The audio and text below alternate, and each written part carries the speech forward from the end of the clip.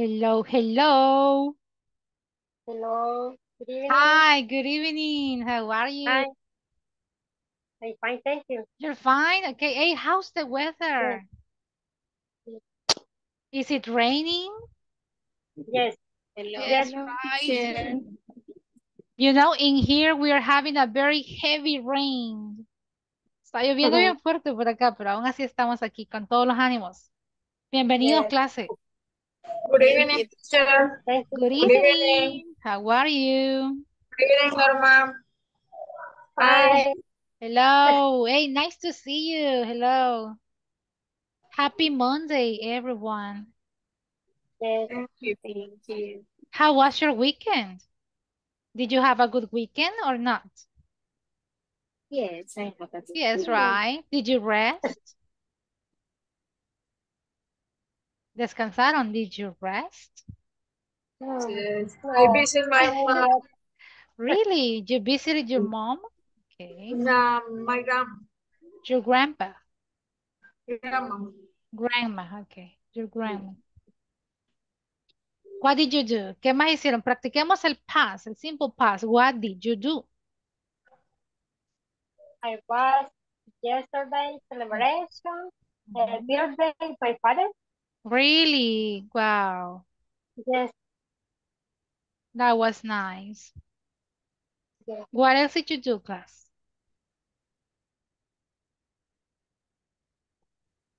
That's it. Bye. Do you know how many students do we have as of right now? We are 11. Okay, let's wait for your classmates.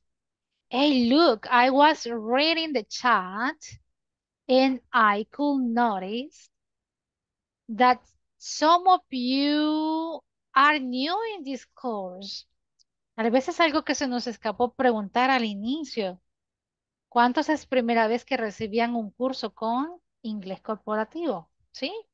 Para tomarnos un poquito del tiempo de revisar plataforma. ¿Ok? Entonces hagámoslo ahora.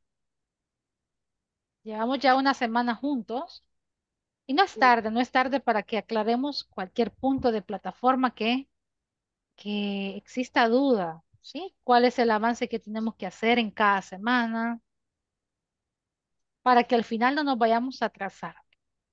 También en el chat pueden preguntar, ¿verdad? Si podemos ayudar. Exactly. Vamos a verlo. Ya somos 16. How many do we have in this group? Déjenme revisar. ¿Cuántos son en este grupo?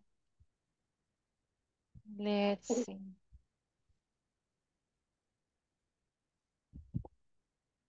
This is intermedio, right? yes, Yes. ¿O son básicos? No, ¿verdad? Of course not, teacher. intermediate. Claro que ya no somos básicos. Okay, from 8 to 9. The group from 8 to 9. Vaya, ahorita lo busco. Just give me a moment. So according to this list, 23, son 23 en el grupo, ¿sí? 23 students. It means that we are still missing a couple of you. Son 16 en la clase. Faltan un poquito. 16 students already. Vaya. So let's move on. You know, let me take some minutes to take you to the platform. There we are going to review about the different sections that we have there. Vaya, por lo que veo, creo que sí, ya todos ingresamos a plataforma, ¿verdad? O por lo menos ven reflejado el curso que estamos desarrollando ahorita. ¿Cuál es? Inglés, intermedio, módulo 1. Ajá, a todos debería de aparecernos el inglés intermedio, módulo 1. Cuando ustedes accesan al curso, vamos a dar esta información así en Spanish para que se comprenda. El curso de 4 semanas lo dividimos en 5 secciones. Ya estuvimos juntos la semana pasada de lunes a jueves. Eso representa una semana.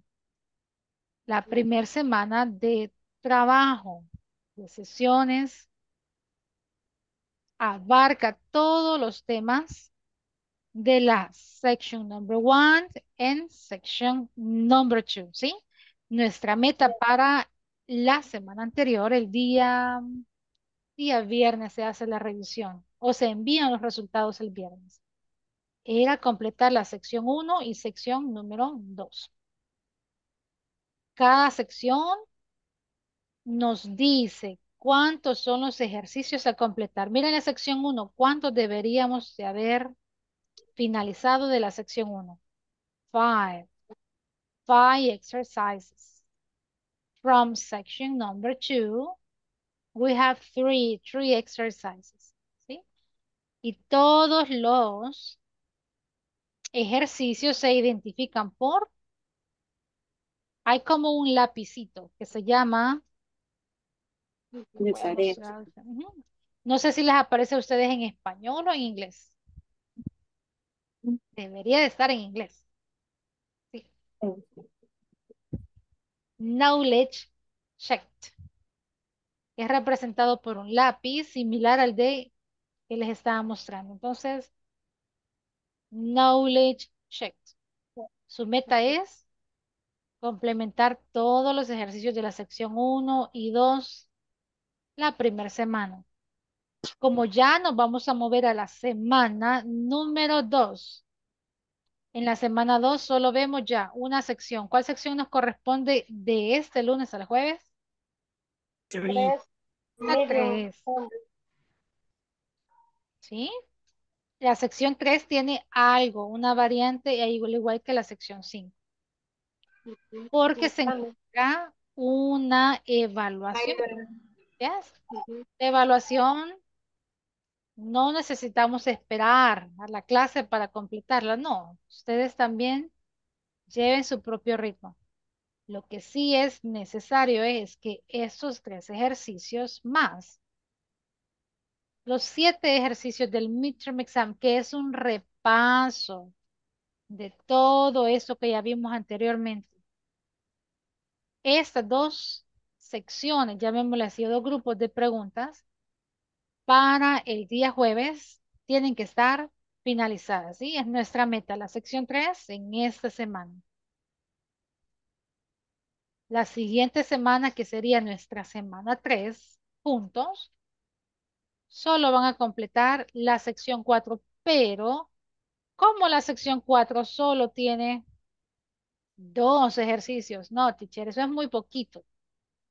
No duden en revisar los contenidos de la sección 5, que si se fijan también, solo hay un ejercicio en la sección 5, entonces fácilmente pueden abarcar sección 4 y 5 juntos para que en nuestra última semana nos quedemos con el final exam, ¿sí? En todos los módulos que vayamos subiendo. Ya vamos por el intermedio 1, intermedio 2, intermedio 3. Es la misma forma de trabajo. ¿Por qué explico eso nuevamente? Para aquellos compañeros que es primera vez que los tenemos en un curso de inglés corporativo y que tal vez estábamos dudando sobre el uso de plataforma. Pero hicieron muy bien en consultar. Es primera vez que estoy en el curso, leí en el chat. Sí, pidan ayuda. Siempre hay una persona encargada en el chat de poder darles ese soporte técnico, ¿ok? Si no soy yo, siempre son los mismos compañeros que son bien proactivos en ayudar al compañero que está consultando o es alguien de el grupo de inglés corporativo. Así que ahí estamos. Cualquier duda, háganla llegar. Ok. So, nice to see you. La mayoría con cámaras apagadas, creería que es por la lluvia, si no, vamos, cameras on. Class, do you remember about the topic from Thursday? Let's make a quick review. What were we discussing on Thursday? Do you remember this topic? We were practicing what? The use of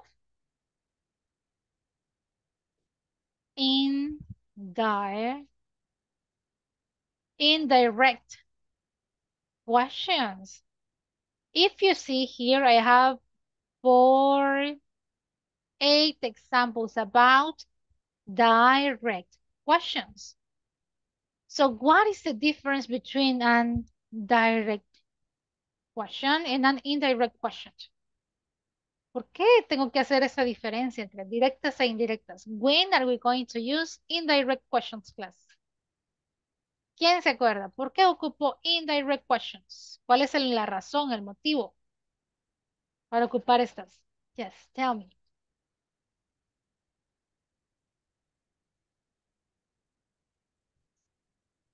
Solo uno, just one. Más formal. Is more polite.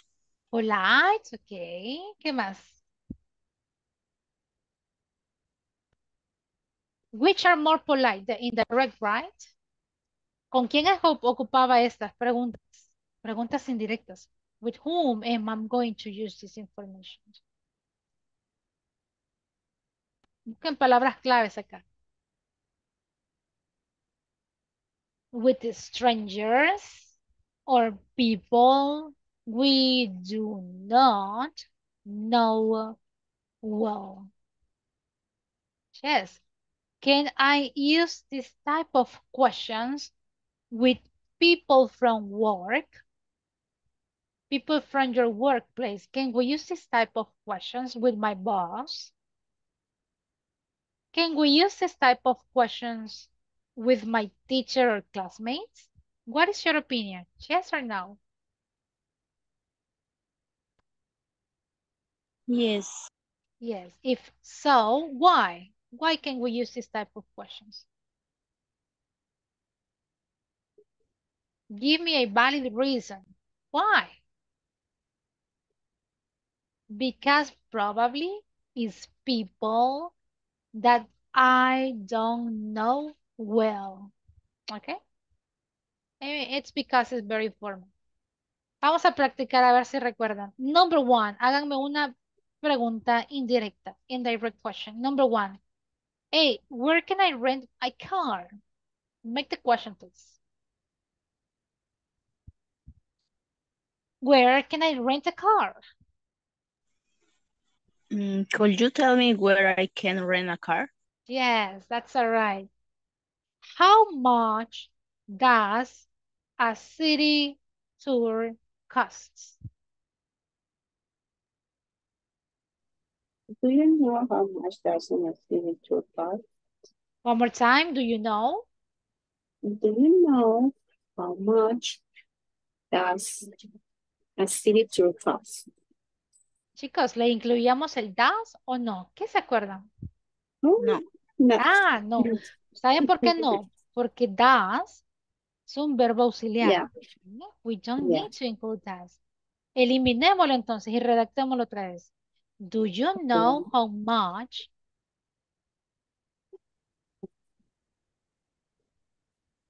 A vamos, city vamos. tour costs A city tour tour cost. costs.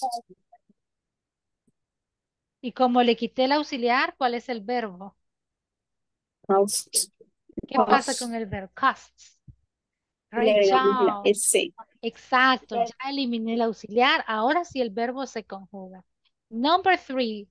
How early do. Tengo otro verbo auxiliar. Quitémoslo. How early do the stores open? Vamos. Open. Make the question. Do you know? Can you tell me?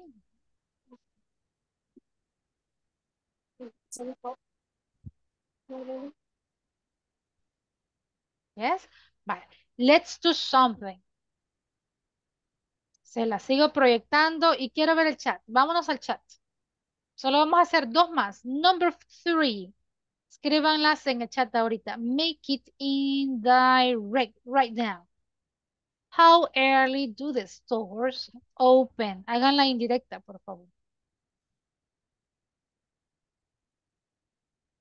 Go, go class. You can do it. Yes. Could you tell me or do you know? Ok, revisemos la información. Kind of, Marlon. Un poquito. Vamos a corregir algo ahí, Marlon. Revisemos esto. The stores, is this singular or plural? This is? I make it singular. I make it singular. Ajá, the stores. Sí. Vean ese es el final, the Yes. stores. Reemplacémosla por un pronombre. Entonces en ese caso sí el verbo no se conjuga porque no es una tercera persona, ¿verdad? So, can you tell me how early the stores open? Exactly, Margarita.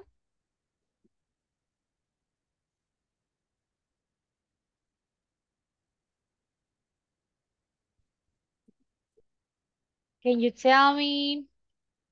Cristina, creo que ahí combinamos la 3 y la 4. No. I guess because I didn't get it. Class, number 4. Yeah, so, Don't you worry. Number 4. Where's the nearest Wi-Fi hotspot?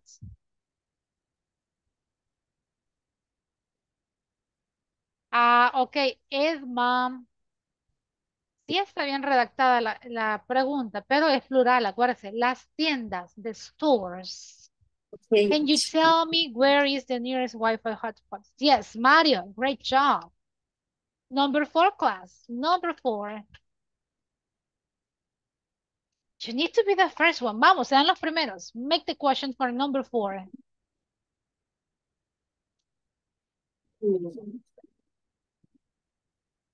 You know, in this case, it's very easy. ¿Saben por qué es fácil la número 4? Why is it easy?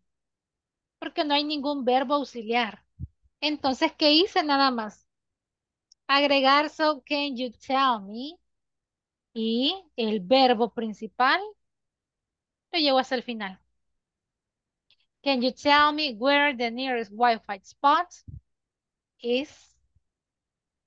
Recuerden que esa es la regla, es la condición. El verbo pasa hasta el final, ¿sí? Y sea auxiliar, lo quito, simplemente lo quito. Eliminamos, go away. Y tenemos el cuidado del verbo. Una más, number 5. Yes, Margarita. Number 5, quitemos esto de aquí. Go class, number 5. Usando la expresión, can you tell me or do you know? Go please. Make the question.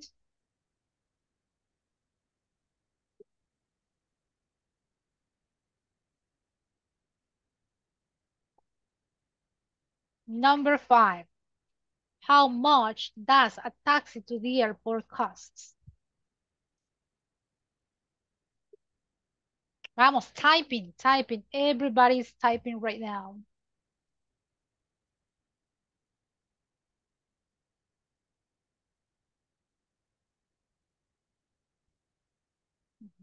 At least one, por lo menos uno que lo envíe al chat. Go, please.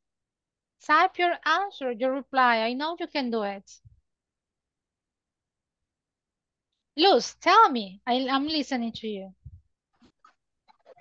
Do you know how much costs a taxi to the airport?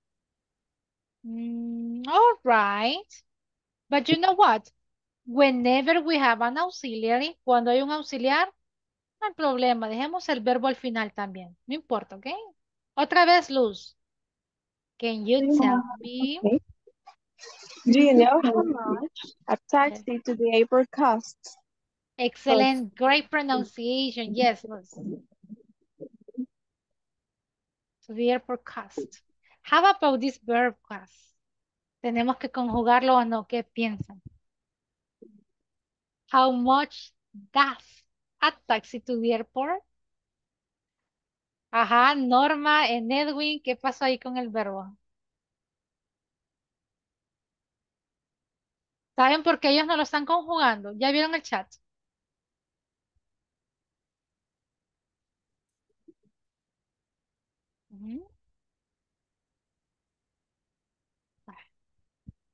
Pongo ambas respuestas acá. Cuando ocupamos el do you know,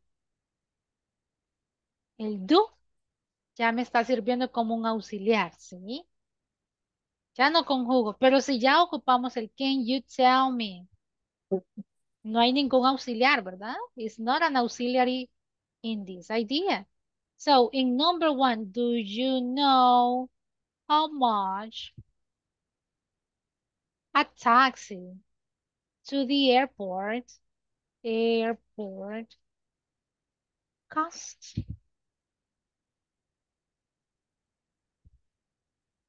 How about the second idea? Y aquí si le agrego o no le agrego ese. Yes or not? Yes. Yes, why? Why do we need to add an S or to conjugate this one? Porque no llevo el auxiliar. Muy bien. Por esto. Entonces depende de su redacción. Tengamos el cuidado del uso de los auxiliaries. Yes, el auxiliar no me deja modificar. It's not letting me change the verb. It needs to remain in the base form. Okay? Questions about this exercise? This was the last exercise from Thursday, but we didn't have time to listen or read to the replies. Okay? Keep on practicing these topics.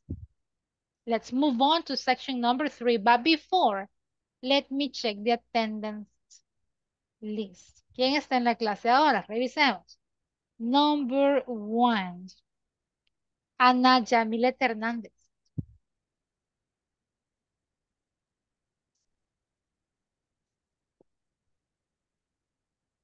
Is Anna in the class today? In the chat, escribió. Where? Ana Here? Yamilet. Zoom or where? Where is it? Gonna go to internet. Ah, es que I haven't read the chat. I won't be able to connect, teacher. Okay. But is she here in the class or not? ¿Está conectado? Anna, let me look for Anna. Not right. No. I guess she's not. Vale, me van a ayudar, chicos, a buscarlos si no los escucho. Cristina Claribel Chavarría. Present. Excelente. Dayana Abigail Alvarado. Present. Ok, Dayana. Edma Azalia Marina. Present teacher. Great job. Edwin Alexander Hercules. Is Edwin in the class today? Eli Antonio Sandoval. Present. Okay, Eli, great job. Georgina Beatriz Pérez. Present. All right, excellent. Elmer Antonio Landaverde. Present. Okay, Elmer. Jeffrey Mauricio Guzmán. Here, coach. Okay, great job. Jennifer Raquel Ayala. Here. Okay, Jennifer Jonathan Alexander Molina. Is Jonathan in the class? Okay, he's absent. Catherine Jasmine Guatemala. Present teacher. Okay, Catherine. Laura Concepción Mena.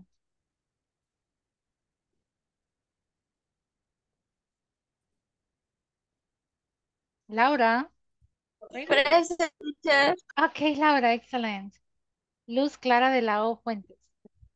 Present teacher. Okay, excellent. Margarita Abigail Tobías. Present. Okay, Margarita Mario Eduardo Sura. Present. Okay, Mario. Marlon Edenilson Pérez. Present. Excellent. Melvin Gerardo Canales. Present, teacher. Okay, excellent. Norma Elizabeth Callejas.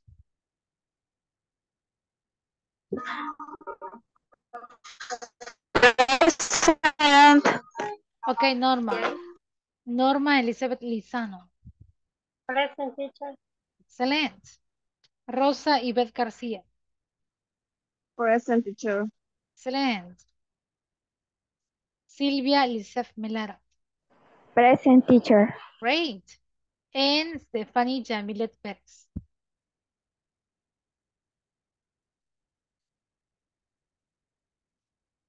Okay. I am missing Stephanie, Jonathan, Edwin Alexander, and Anna. Okay. Pero miren, muy buena asistencia de este grupo. Los felicito. Teacher. Seamos constantes. Yes, Cristina, tell me.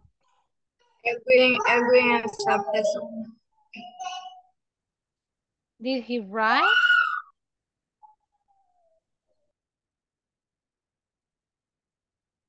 Okay, let me check this chat.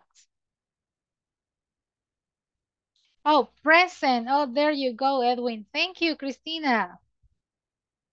Edwin, ya le pusimos. Ah, pues solo me quedan 2 pendientes. Clase, muy buena asistencia la de ahora. Excelente. You know, for today we have a new topic. ¿Qué creen que vamos a hablar en la section number 3? Any idea about section number 3? Maybe countable, uncountable now. Probably not. Let's move on to section number 3. But you were checking the platform. I really like that. House and apartment. Exactly. We are going to introduce some extra vocabulary. As you may see, let me take you to the platform. Section 3, objective. 3.0 lesson objective. What do we need to do? ¿Quién me ayuda a leer esta información? Vamos, ¿de qué vamos a hablar en la section number 3? Go, please. Practice your English.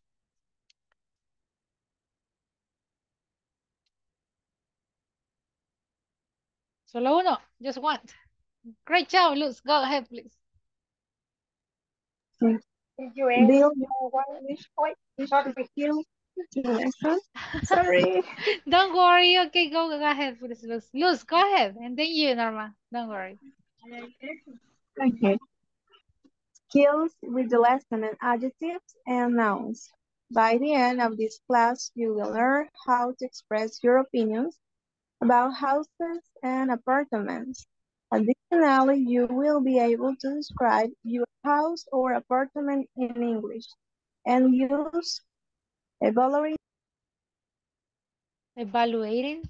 phrases.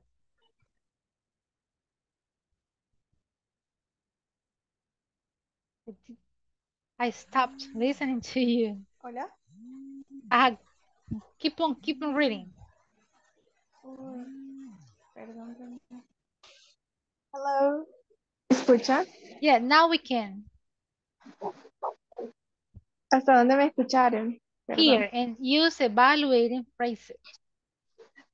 Okay, and use evaluating phrases such as apartments are too small for pets, houses are too expensive, or houses cost too much money. Great job, thank you.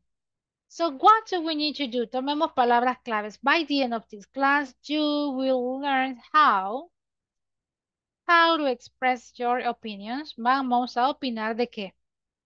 About houses and apartments. Y vamos a hacer algo en específico. We are going to use evaluating phrases. Tell me, class, do you live in a house or in an apartment? Where do you live? House or apartment? You live in a house, and the rest of you? Where do you live? House. A house. In apartments. In an apartment, okay. Is your house or apartment big or small? Big? Is it Big. It's big. Okay. So you see, desde que ya decimos my house is big, my house is small, I am giving or expressing an opinion. Lo que le vamos a agregar un poquito más de vocabulary para evaluar su casa. Let's listen. Veamos rapidito esta información. Pero siempre nos vamos más que todo a lo que tenemos en las diapositivas. Let's listen to this information, class. Hi everyone. By the end of this class, you will be able to give your opinion about houses and apartments. Additionally, you will be able to evaluate your own house and apartment. For example, you'll be able to make the following statements. Apartments are too small for pets, but houses are too expensive. Houses cost too much money. Before I talk about the grammar involved in this particular class, what I would like to do now is I would like to play an audio program which illustrates how this topic is used. We will listen to a few people talk about their opinions on houses and apartments. Okay, but before we listen, I motivate you to listen for key words or part of the information that we're going to use at the end of this exercise. ¿Qué palabras clave puede escuchar? The use of adjectives like small, spacious, modern, and all of those adjectives that we probably can use to describe an apartment or a house. Aquí vamos, let's listen. Your task is to listen carefully and answer a couple of questions that I'll have for you at the end of the audio program.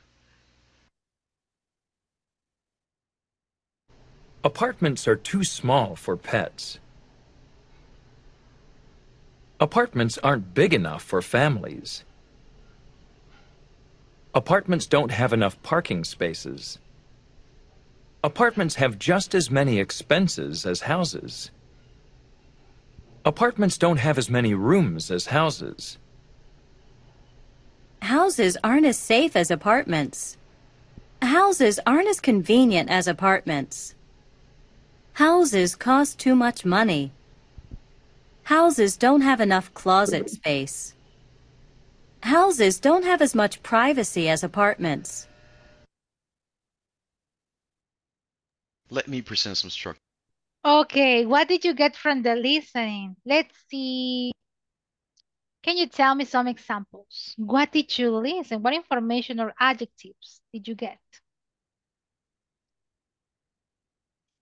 Houses are, apartments are. ¿Qué escucharon? Nada, teacher, no lo entendí.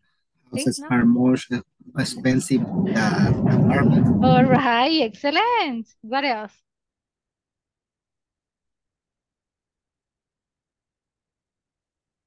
That's it, so let's exactly, Mario. They were comparing, they were making comparison. What else? No. ¿Cómo sintieron este listening? Was it difficult?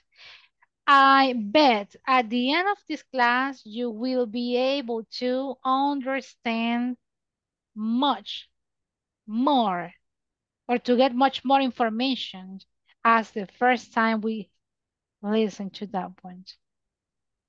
Clase, if you were to pick one of these houses, you know I am going to give you the chance to go and choose one of these two houses. Which one would you pick and why? Yes? Which one? Picture number one or picture number two? Or house number one or house number two? Which one would you pick? Number one. Why? The first one. Why the first one and not this one? It's more beautiful than the second one. Great job. It's more beautiful in this one. It's bigger than another. Because it's bigger. What else? It's new. Okay, if we compare, okay. Because Convenient. it's more convenient. Oh, I like that adjective, convenient. And what adjective could you use for this house? ¿Qué adjetivo usarían para esta? More beautiful. Beautiful, probably. ¿Qué más? Modern. Modern, I like that one. Modern. ¿Y esta? ¿Qué adjetivo ocuparía? Old. Ok, pero un adjetivo, falling. Ok. Vale, vamos a aprender ese. How can we make? ¿Qué dijimos que vamos a hacer? Evaluations. We are going to make evaluations. As you were mentioning before, an evaluation most of the time is a comparison. We compare this place with this other. We compare houses with apartments. We have been practicing this structure, but with people. Ya lo ocupamos con personas, ¿sí? Cuando comparamos. Pero para casas o este tipo de contexto no le llamamos comparación, le llamamos una evaluation. ¿Yes? Damos nuestro punto de vista de un lugar. Con personas no vamos a decir que las evaluamos, ¿verdad? No. We give probably an opinion or a comment about them. But with houses, apartments, or places, even countries, we make evaluations. What do we need to use? We can use adjectives and we can also use nouns. Primera parte del ejercicio, let's learn about vocabulary. Aprendamos algunos adjetivos y nombres, ¿ok? Section number 3, class number 5. Look at what we have here. We have many examples of evaluations. In this case, using adjectives. Evaluemos casas. Revisemos cuáles se pueden y cuáles no. Number 1, what is the meaning of right? What is this class? Right. Right. When there is a lot of like. Ah, ok. Me encanta que vean la definición en inglés.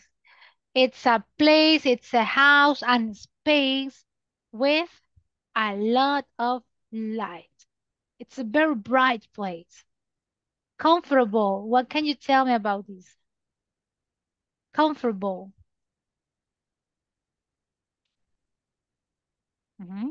Any idea about comfortable? Or what is the meaning of comfortable in Spanish? It's a place when you can be relaxing. I like that idea. Great job. What does it mean comfortable in Spanish? Confortable. Do we say comfortable in Spanish? Probably not, right? We may say comfortable, but we say Cómodo. cómodo. I like that one. Convenient. Convenient. Any idea about convenient? Okay. How about this one? Cramped. Cramped. If you notice in the picture, we are using that adjective. What is a cramped place? Okay, we will find out. Dangerous. Dangerous. Dark. Dingy. What is this? Ah, será vocabulario nuevo. Dingy. Expensive. Huge. Inconvenient. Modern. Noisy. Private. Quiet. Run down. Run down. Safe.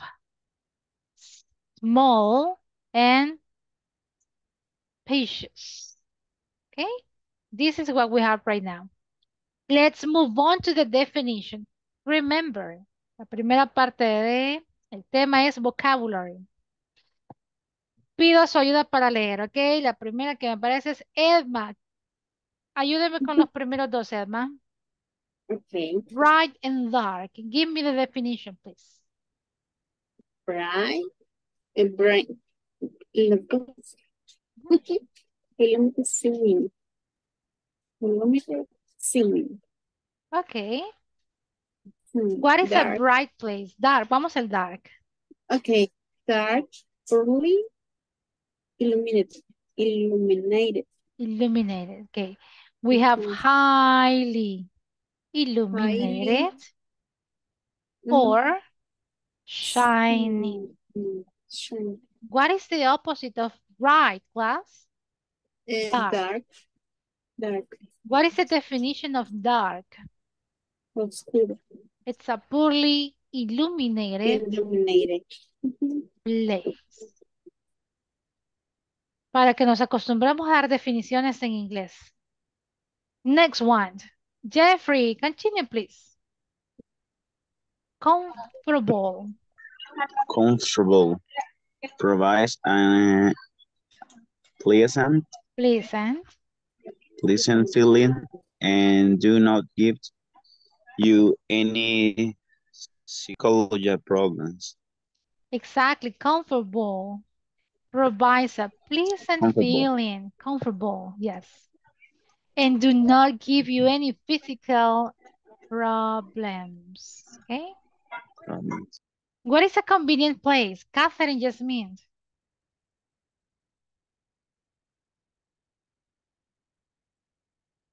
Okay, probably she's not there. Christina, what can you tell me about a convenient place? Convenient. Convenient fitting in well with a person's needs, activity, and plans. Great job. Fitting in well with a person's needs, activities, and plans. So, when do we say that a place is convenient? ¿Qué es conveniente? No solo se refiere a necesidades, sino también a las activities and plans. Okay, just to give you a clear example. A convenient place, it's a place or a house that probably you pay very low cost. Yes? That place is near to hospitals, parks, supermarkets, banks, all of those places that you need to have in hand. Okay? It's a place in which people can easily get to. That's it. ¿Qué es entonces un lugar que le llamo convenient, class? What is a place? ¿Qué le llamaría convenient? Vamos, deme su idea. What is a convenient place?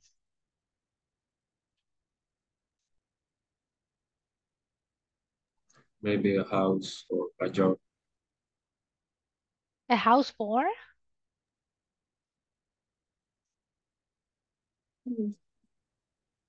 I didn't get it. A house for? Maybe a job. Oh, okay, probably. So, en palabras simples en Spanish, conveniente no solo al acceso, sino al pago también. Y también conveniente a mis necesidades. Si yo necesito una casa para 2 personas, se adapta a 2 personas. Convenient no sería un lugar que la necesito para 8 personas y solo caben 2. Eso sería lo opuesto. Inconvenient. Why? Because it's causing problems or difficulties. Yes? Convenient, inconvenient. Next one. Let me see. Mario Eduardo, ayúdenme con los 2 primeros. Give me the information about cramped and small. Cramped, having very little space, too small. All right. Small, little in size. Okay, so class, what's the difference between cramped and small? Let's make a comparison. ¿Sí? Diferencias entre cramped and small. No es lo mismo.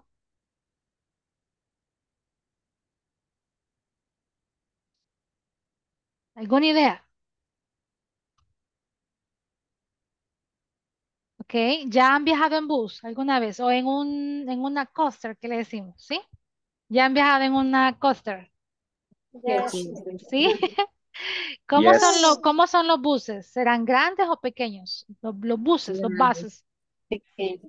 Small. They are big, big, big ones, Yeah, the right? bus is big.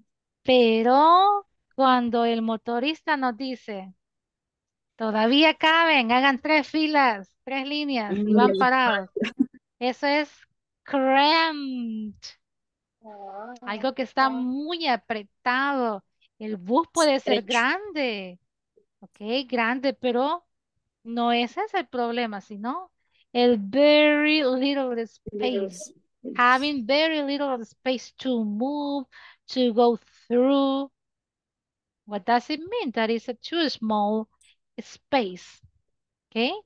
No tiene que ver en sí con el tamaño de el lugar o el bus o lo que estemos comparando, sino que es muy angosto, muy estrecho. Lo opuesto de cramped and small, ¿qué sería entonces? Jeffrey, Space. Mauricio, go please. Spacious, Ajá, what is spacious? larger with lots of extra room. Okay, it's a very large place with lots of extra room. Huge. Huge, extremely larger inside or Amount. out. Okay. Amount.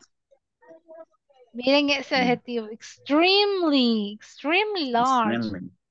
in size or amount. Okay. Amount of space. ¿Sí? Entonces, ¿cuál es más grande? An spacious place or a huge place? Huge, Huge. right?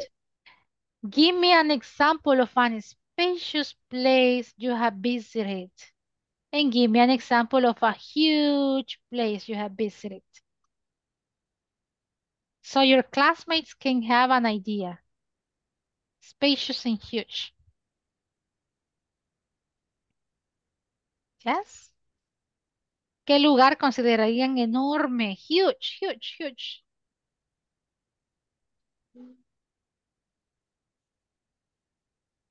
For example, the new library. La nueva biblioteca que van a construir. ¿Cómo va a ser? ¿Qué piensan? ¿Será que va a ser spacious, in a spacious place or a huge place to visit? Huge, right? Enorme. Muy grande. Extremely large. Very, very big. ¿Sí? Un lugar espacioso no en sí no es grande, enorme, ¿no? Sino mucho espacio, muchos corredores libres de utilería. Vámonos a otros dos adjetivos, ¿ok? Dangerous and safe. We have two opposite adjectives in here. Let me ask for Eli Antonio. Vamos, léame la información, Eli. Go, please. Practice. Dangerous, how or likely to cause harm or Harm, death. death. I mean, able. Thank you. Able. Ay, aquí, sigamos acá con safe. Safe, not in danger or likely to be harmed. Harm. A dangerous place, it's a place in which you are able or likely to cause harm or death. ¿Qué lugar considerarían un lugar dangerous para vivir? A dangerous place to live. Ujú. Yes. In front of the river. Ok, near or in front of a river. Claro, es muy peligroso. ¿Qué más? Safe. Safe, creo que hay muchos ejemplos. Yes. Away from danger. Okay. Look, we have a mother. Tal vez esos son nuevos para ustedes. Dingy, run down, modern, expensive. ¿Quién me ayuda? Revisemos. Practiquen su English. Elmer, los primeros dos. Mario Eduardo. finalizan. Go, please, Elmer. Okay. How do you pronounce the first word? Okay, interesting. Dingy. Dingy. Yes. Unattractive, messy. It's okay? Yes, unattractive, and messy. Continue. Run down, old and in poor condition. Excellent. Thank you. So what is a dingy place? ¿Se imaginan algo cuando leen ese adjetivo? Dingy, unattractive and messy place. Desordenado. Una parte de desordenado, porque desordenado es messy, muy bien. Sucio. Exactly. ¿Qué lugar considerarían un dingy place?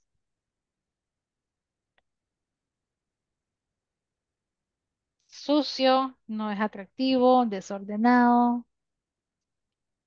Yes. No estamos describiendo ninguna casa, ¿verdad? No, sino dando ejemplos. Mi cuarto, teacher, ¿no? Sí, el cuarto de mi hijo, dice. Nada, dicen dingy, unattractive and messy. Sí, hace referencia a eso, sucio, desordenado. ¿Ok? En rundown. ¿Qué es esto entonces? A rundown place. Do you remember the two pictures at the beginning? Las dos imágenes que les mostré. Dingy. Ahora ya saben describir esta. Esta es una run down. Run down. ¿Qué pasa con este tipo de adjetivo? Describe qué tipo de vivienda. Yes. Old and in poor condition. Que lo único que queda es demoler este lugar. ¿Ok? It's a very run down place which we cannot spend some extra money in order to repair that place. No, you better look for another place. Just because it's a rundown place. Vamos. Mario, modern and expensive. Give me the definitions, please. Okay. Modern, designed and made using the most recent ideas and methods, and expensive, costing a lot of money. That's all right. Excellent pronunciation. Modern, of course, as you may see, it's a place in which we have the most recent ideas and method. Expensive. It's a place in which you need to pay a lot of money, a big quantity of money in order to have in this case, a very convenient place to live in. ¿Sí? ¿Alguna pregunta de estos? Que todo esto lo vamos a ocupar mañana. Cramped, small, spacious, huge, dangerous, safe, dingy, run down, modern and expensive. ¿Quedó claro? Eso se lo voy a compartir también. Don't you worry. Yes? Okay. Revisemos los últimos tres. We have noisy, quiet, and private. Margarita, ayúdanos a leer. Go, please. Noisy, quiet, and private. The last three examples. Noisy, making a lot of noise, noisy, loud. Quiet, making very little noise. Private, only for one person. Private, only for one person or group and not for everyone. That's it, thank you. Noisy, as it says, making a lot of noise. ¿Qué lugar considerarían a noisy place to live in? That you wouldn't like to live there. Noisy houses or places. Where can we find this type of The place? stadium. Yeah, right, exactly. Places or houses that are just, you know, across from a stadium or near. Okay. The opposite, quiet. ¿En dónde encontramos un lugar así? Quiet. Where can we find a space like this? The mountain. Yes, right. in the countryside, the mountains. Very, very quiet place to live in. En private, ¿a qué se refiere privado? Private. ¿A dinero? ¿Será que se refiere a dinero? ¿Exclusivo? No, ¿verdad? Private. No. It's a place in which not everyone has access to, right? Only for one group of people. It's not for everyone. Yes? Give me examples of private areas in El Salvador. How do we call those private areas to live in? Yes. Las. ¿Cómo se les llaman esos lugares privados?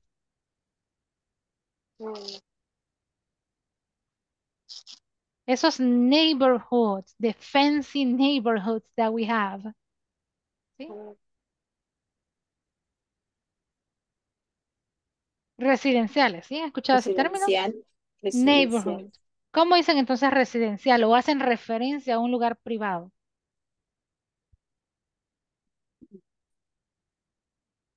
Private neighborhoods. Private neighborhoods. Así sería. Class, para finalizar, help me out. Which are positive and which are negative adjectives? ¿Qué opinan entonces? Ya los conocimos, ya vimos la definition in English. Ahora ya saben. Positive and negatives. Let's go, class. Number one, bright. What is your opinion about bright? Is this a positive or negative adjective? Positive. Positive. Yes? Do you agree on this one, class? ¿Los demás? Yes? Yes. Comfortable. Positive, Yes, negative. positive. Yeah, of course it's positive. Convenient. Positive. Okay. Cramped. Negative. Negative. Yeah. Negative. Dangerous. Negative. Of course it's dangerous. Dark. Negative. Negative. ¿Qué piensan? ¿Es negativo? Ok. Dingy. Ya conocemos ese dingy. Negative. Expensive. Negative. It depends, right? Depends. So, if I have the money to pay, for me, it wouldn't be negative, right? But if I don't have the money or if enough money, of course it's negative. So, why don't we pick this one? Negative and positive at the same time. Huge. Piensan de un lugar enorme, huge. Positive. Of course, if positive, inconvenient. Negative. Yes. Modern. Positive. Okay, noisy. Negative. Yes, we don't like noisy places, right? Private. Positive. Okay. Quiet. Positive. Run down. Negative. Yes, right. Safe. Positive. Small. Negative. Y aquí, it depends, right? Yes. What is your opinion, class? Negative, positive? It depends. Depend the number of members. Exactly. It depends of exactly the number of people who wants to go and live in that place. If it is only me, that's all right. It's convenient. But if not, it can be the opposite, right? So let's do the same. It can be negative for some people, and it can be. I'm sorry. And the last one, spacious. Spacious. This is positive, right? ¿Qué otro adjetivo ocuparía en clase? ¿Alguno que se les ocurra que no esté en nuestra lista? Luxury. Yes, right, luxury. What else? Hmm? Old. Okay, old. According to this information. Usen 3 adjetivos para describir su casa o apartamento. Use 3 of these adjectives to describe your house or apartment. Vamos, clase. Concluyamos con eso. What can you tell me about your house or apartment? Noisy. Is it noisy? Oh, no. Jess? My house is small, quiet, Okay. and that's it. Wow. Nice. You're very It's lucky. comfortable. It's comfortable. Private. Private? Yes. Oh, bright, yes. Okay. And quiet. And quiet. Okay. And safe. Not safe. Spacious. Is it luxurious? Comfortable. Bien, que sí, yes, teacher, of course. Bueno, vamos a pausar la clase. Qué rápido se nos van las clases. No se vale. Let me send this picture. Tomorrow, as the first activity, you're going to talk to your classmates. Yes? You're going to interchange information about your house apartment. Por eso les envío ahorita al grupo the picture with the adjectives. ¿Será que necesitamos la descripción también? ¿Se los envío con descripción? Yes or not? Yes. You want me to send it? Okay. Don't forget to practice, okay? Read the information. Try to use these adjectives as well. Okay, class. Time is over. Thank you so much for coming tonight, participating. We're going to continue tomorrow. Gracias por el esfuerzo, chicos. Nos vemos, ¿cuándo? Tomorrow. Tomorrow, what time? Tomorrow, A las 8. o'clock. Right. Solo asegurarme si Ana Yamilet no pudo ingresar en Jonathan. No. Y Stephanie. No, ¿verdad, chicos? Vale, entonces así quedaría la asistencia. Gracias, clase. Nos vemos mañana, ¿ok? Thank you, teacher. Good night to you. Nice. Bye, coach. Bye-bye. Have a good night. Thank you. Same to you. Goodbye. Bye.